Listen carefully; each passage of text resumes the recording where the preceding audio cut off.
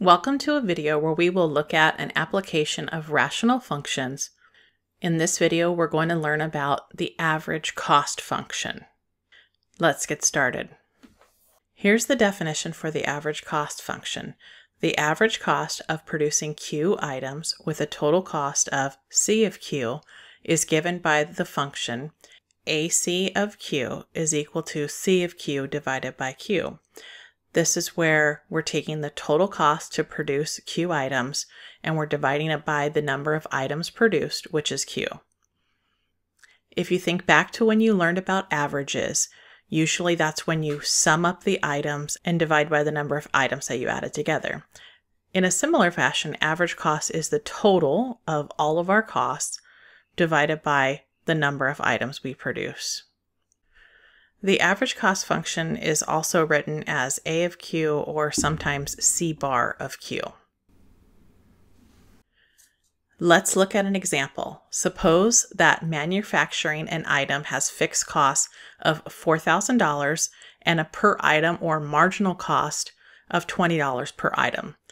Let's find the average cost per item when 250 items are produced. Before we can find the average cost, we first need to find our total cost. Our total costs are the sum of our fixed costs plus our variable cost. So for our function C of Q, our fixed cost was $4,000 and our per item cost or our marginal cost was $20 per item. So our variable cost would be $20 times Q, where Q is the number of items produced. Now we can find our average cost by taking our total cost function and dividing it by the number of items produced. In this case, we'll take 4,000 plus 20Q and divide that by Q. That is our average cost function. Now we want to find the average cost when 200 items are produced. So let's find the average cost to produce 250 items by plugging 250 into our function.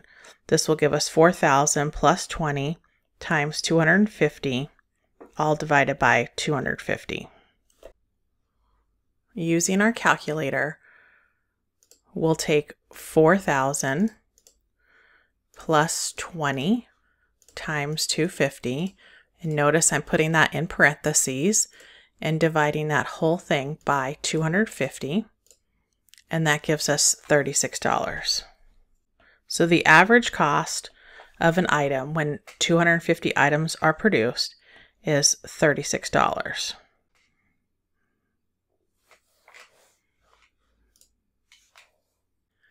Now that we have our average cost function, let's determine the horizontal asymptote for the average cost function and then interpret its meaning using the context of the problem.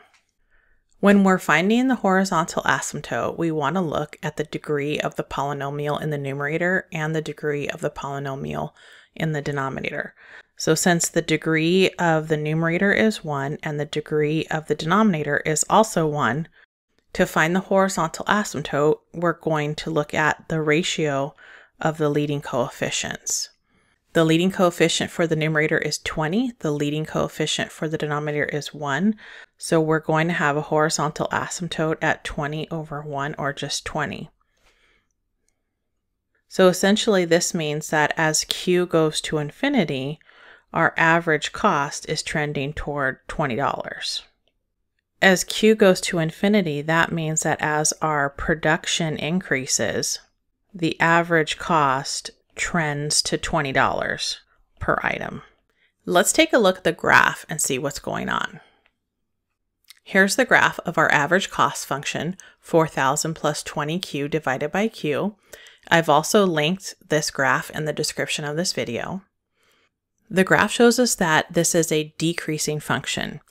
That means that the average cost is decreasing as production increases. But this curve also eventually levels off toward the per item cost of $20. That means at a certain point, no matter how many items we produce, our average cost is going to run us about $20 per item. That's it for this video. Thanks for watching.